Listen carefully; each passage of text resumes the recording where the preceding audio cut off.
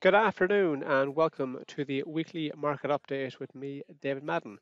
Today's date is Monday, the 5th of October 2020, and the time has just gone 12:36 British Summer Time. And it's been a fairly positive start to the European trading session.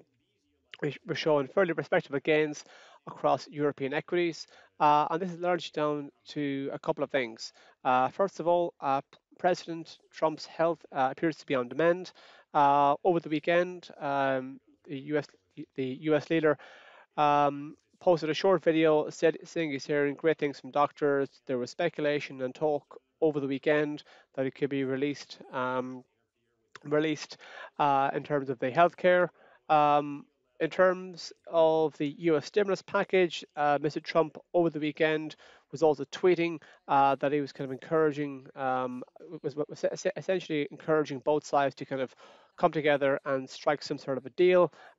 It seems to me that President Trump isn't doing so well in the opinion polls. So it looks like he could have been tweeting, kind of putting some pressure on his fellow Republicans, saying, "Look, you need to try and get a deal done here with the Democrats, possibly as a way of trying winning over prospective voters." So the fact that the U.S. president is sending out videos saying that he's hearing great things from the doctor, so that has alleviated some of the concerns around his health, and also this kind of renewed speculation at the Democrats and the Republicans are going to be kind of edging closer towards striking a deal. But there's not huge hopes a coronavirus relief stimulus package is going to be announced anytime soon, but it just seems that the impression is that there are hopes that things are going to move along in that direction.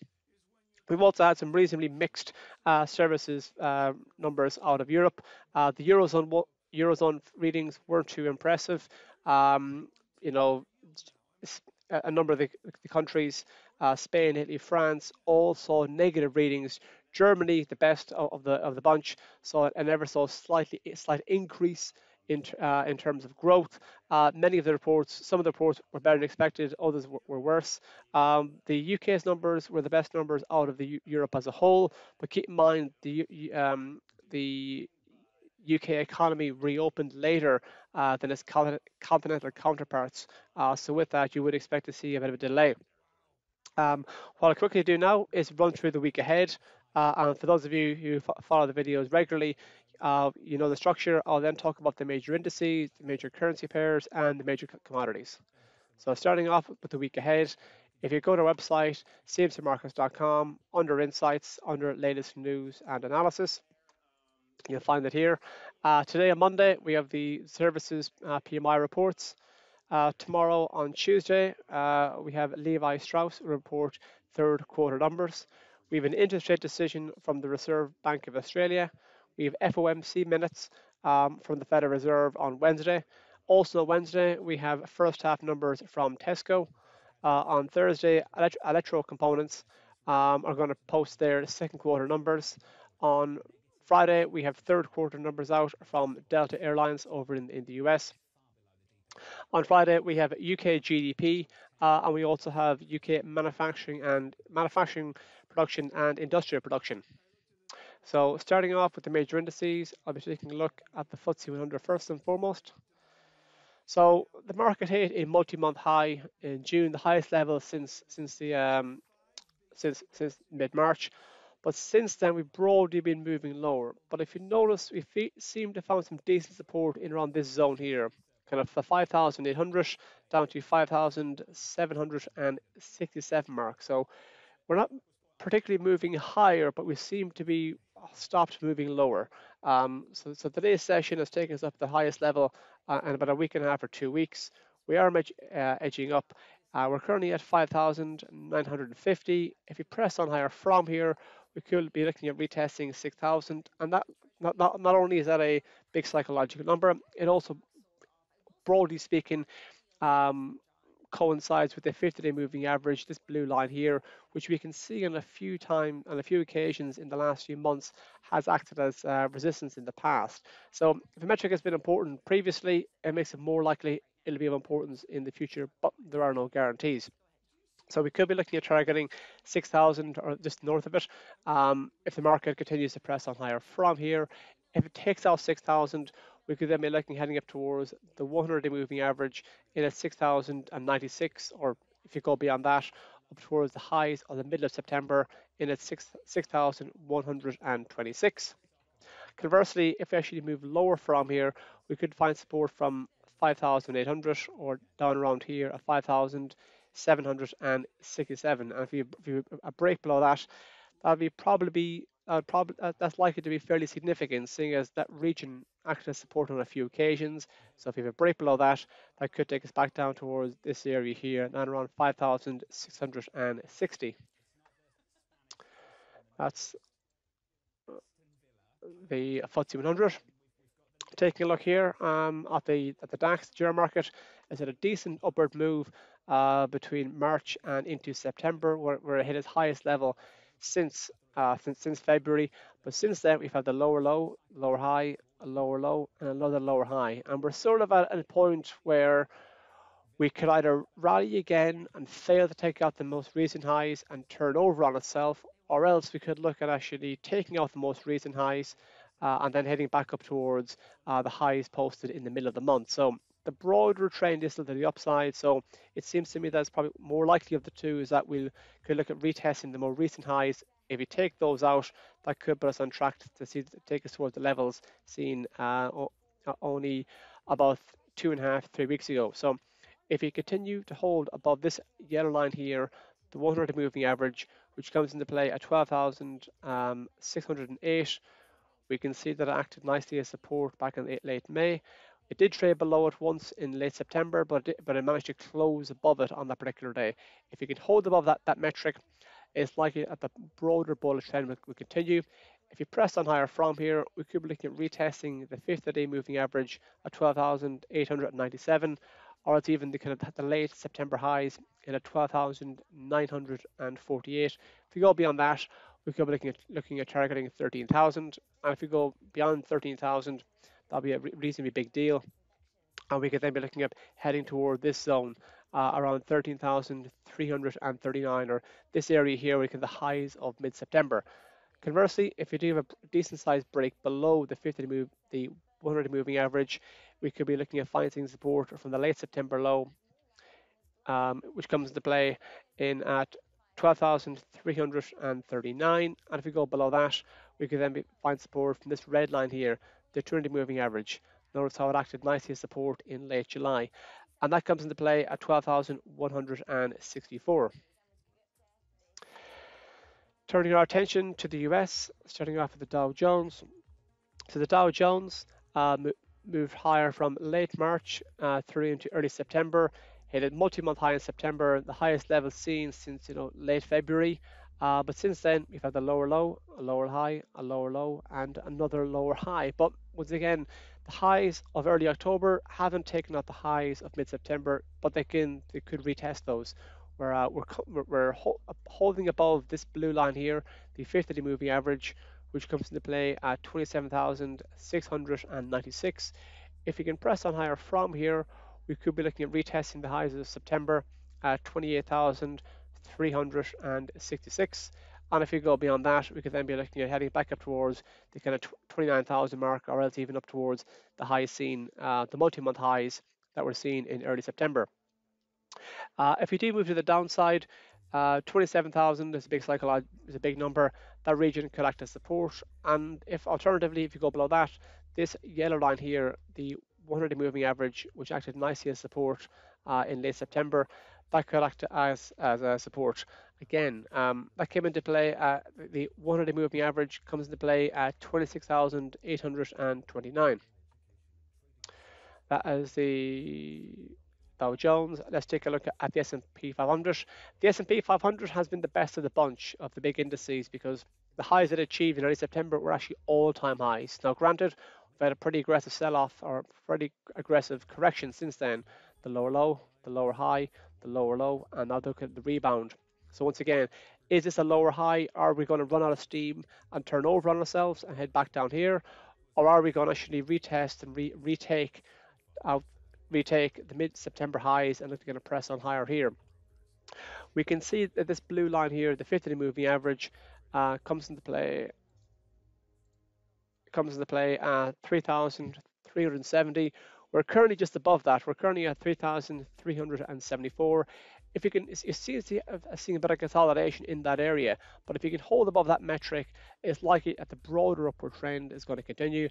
If you press on higher from here, we could be looking at targeting the mid-September highs in at 3,429, and if we go beyond that, we could be looking at heading up towards 3,500, or then beyond that up towards the all-time highs that were achieved at the beginning of September.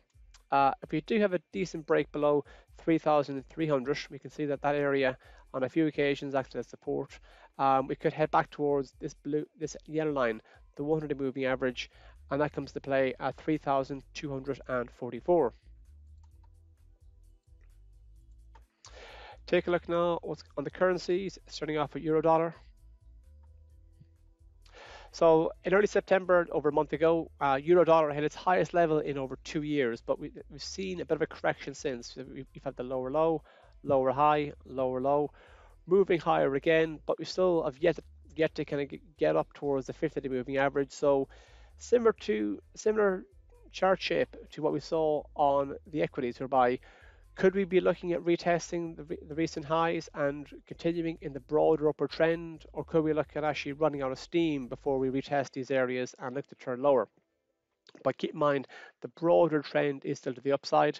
So if we do press on higher from here, we could be looking at retesting the kind of 118 area. That's where the 50-day moving average comes into play. As you can see, it was fairly important. We saw it was a fairly important metric not too long ago. If we go beyond that, we could then be looking at heading up towards the recent highs. Well, the highs are kind of early to mid-September in at 1917, and if we go beyond that, we could then be looking ahead to retest the highs in around the kind of 120 zone or just north of it, which are posted in early September. If the market does turn over on itself, keep an eye out for the lows of late September in around 1 spot 1612. And if we go below that, we can then head back down towards the 114 area. We can see that that zone acted as both resistance in early June and also support in kind of middle of July as well. Let's take a look at pound dollar. So sterling obviously has the kind of the UK EU trade negotiations hanging over it. So we could see continued volatility in the pound. But even though for all the tough talk about both sides are willing to walk away, and from Prime Minister Boris Johnson on the UK side, he said that if the deal isn't agreed by the 15th of October, the British team will walk away. Well, that's less than 2 weeks away. And guess what? The pound has actually been gaining ground versus the dollar the last few sessions. Granted, it hasn't been making massive strides, but it's still been moving to the upside. So the pound hit its highest level. About a 9-month high, or so, 9-month high was achieved in September. We've moved back since then. The lower low, the lower high, the lower low, but we have been moving higher once again. So the last few sessions, we've seen the pound press on higher. There's been an increase in positive momentum on the MACD indicator, the MACD histogram. We could look at retesting the 50-day moving average in at 1 spot 30.35. If we go beyond that, we could head up towards the kind of 132 area or 1 spot 32.69. Should he move lower from here, support could come into play from this zone here. The 30 moving average in at 1 spot 27.16 or just below that. And we saw the lows of mid to late September in around 1 spot 26.75. And if we have a sizable break below that, that could take us back down towards the lows of mid-July in at 1 spot 24.80. Turning our attention to gold now on the commodities front. So gold racked up a record high in early August. We've had quite an aggressive rebound move to the downside, or a pullback rather, in the middle of August. It's kind of range bound for a number of weeks there, but only in late September it managed to fall back to its lowest, well, basically about a 2-month low in late September, and we've recovered since then, but it's been kind of dancing around the 1900 mark. But keep in mind, look how far it's traveled. the broad trend is still very much to the upside. If we can hold above this area here, the lows here in around 1848, if you can hold above those lows, which also kind of coincides not too far away from the 50-day moving average, or sorry, the 100-day moving average, this yellow line here. If you can hold above those lows, the broader upward trend should continue. If we have a decent move north of 1900, it could put us on track for targeting this blue line, the 50-day moving average, which comes into play at 1944. And if we go beyond that, we could then be looking at targeting the highs of mid-September in around 1973. And if we go beyond that, we could then be looking heading up towards the highs achieved in early September in at 1992. Lastly, taking a look at what's going on the oil market, I'll take a look at Brent crude oil on the December contract. So the oil market had a decent rebound between April into August, where it hit a multi-month high, the highest level. It was a 5-month high that was achieved in August, but since then we've had renewed concerns about the coronavirus crisis. So you've seen an aggressive move to the downside in mid-September. We've had the lower high, now we've had the lower low. That was only achieved on Friday just gone. So we have had a decent rebound today. We're well off the lows of Friday, but this kind of broad trend the last few weeks it still appears to be in place. So if you do drop below the recent lows here, that could put us on track to heading back down towards $36 per barrel. If you can manage to hold above the recent lows and we can press on higher from here, well, we're currently at 40.81. If you can hold above 40 bucks a barrel, we could look at heading back up towards the 42 area. And if you have a decent correction and we take out the highs of late September in a 43 spot oh 03, we could then be looking at retesting the 50-day moving average, this blue line here, in a 43 spot 89. We can see that area act as we saw a bit of consolidation, a bit of support and resistance from the metric in early September. So that could be an area to watch out for should we have a decent move to the upside. That's all from this video. Thank you for listening. Have a good trading week and good luck.